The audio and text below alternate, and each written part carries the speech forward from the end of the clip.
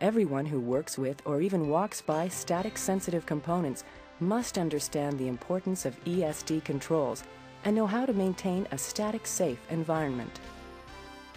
Remember, ESD is a costly threat. It can damage or destroy sensitive electronic components, and you may not feel, see, or hear the damage done.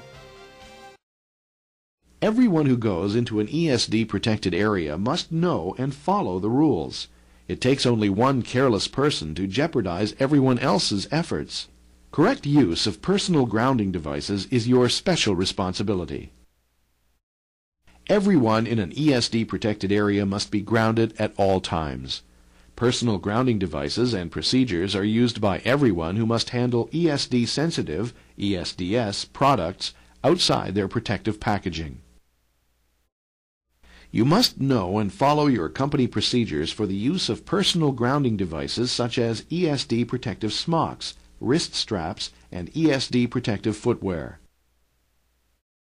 Wrist straps do not last forever, and their effectiveness can change with different circumstances, like humidity and the dryness of your skin.